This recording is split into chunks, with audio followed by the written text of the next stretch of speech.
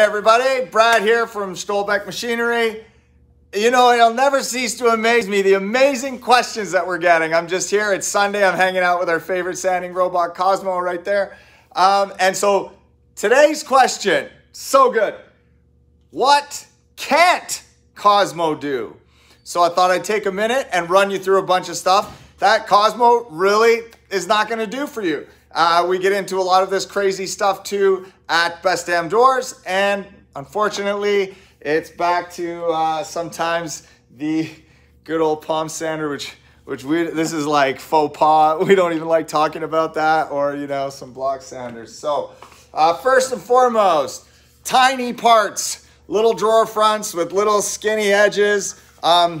You could put this on the robot and sand the stiles and rails, but honestly, by the time you get it on the robot and push start and do all that stuff, you could probably have it sanded by hand. So what we do is we cycle all of the small components by hand while the robot is sanding the bigger components, and it is very, very rare that we get through your average door order and there's small parts left over. We always get them done in the same amount of time as it's taking to sand the bigger doors. So small parts with little tiny panels, probably not ideal.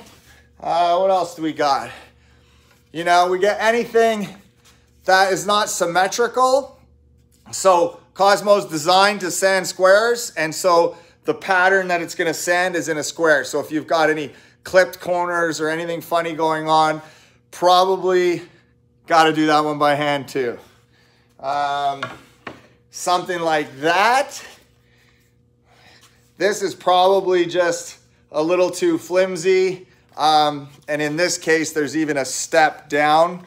And it's just like trying to sand it. If you want to really get your head around the capabilities, just imagine you're holding a palm sander and you're trying to sand something, but you have to go all the way across it. So any time where the paper's gonna get caught on the edge of something, or it's brittle, probably not the best application for Cosmo. Here's another one. This one might be tough to see. Anything where the panel, there we go, is not flat. So you can see this panel has a raised diamond shape, so it's lower here than it is here. So we're not, you know, there's no compensating for any of that. Like Cosmo's coming in and he's sanding everything flat. So anything with a detailed panel like that, also a no-go. And maybe even a door like this. You could, if you turned off the rail stile portion, then it would read this and then down to the panel, and it would sand the panel, no problem. But one, it's not equipped with a sander that's gonna do a good job of this part of the door. And this part is so thin that if you come down on that with a palm sander, you're probably just gonna sand through. So again, it's too fragile, it's not worth it. I would just probably do this door by hand. If I had a big order, and there was lots of big doors with the panel that needed sanded, also the back, it'll sand the back fine. Probably I would just do this part by hand and send out the panels and stuff on the robot. But to sand all three levels, it's not gonna do it. The other, last but not least, is doors that look like that. Anything that's double panel, we're not coming all the way across with the laser and picking up any mid rails.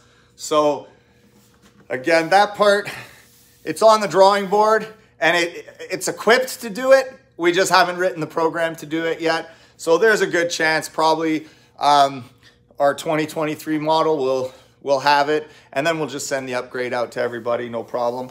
But currently, as it stands, we're not picking up any mid rails. And generally speaking, with the sanding envelope of 24 by 48, you're not gonna get a lot of split panels inside of that sanding envelope anyway. Even this door is probably too big. Yeah.